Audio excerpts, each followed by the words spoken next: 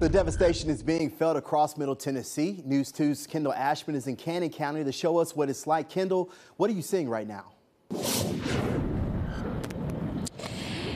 Yeah, Kenley, when you walk down the street, it truly takes your breath away. I mean, this home right behind me, it is completely flattened. It truly looks like a bomb went off. Now, we spoke with homeowners here who tell us the homeowner was trapped in the house with her son. Thankfully, they are okay and have minor injuries. The good news out here, a lot of volunteers have been here to help rebuild, sort through rubble, put up tarps. Now, one volunteer tells me he actually found a homeowner's wedding ring after her home was completely flattened.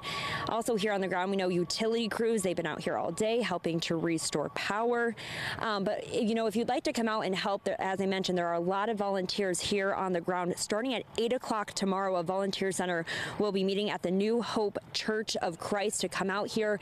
Also, we do know the Red Cross is also out here helping victims, and you can meet with them over at West Side Elementary School. But for now, Kenley, I'm going to send it back to you in the studio.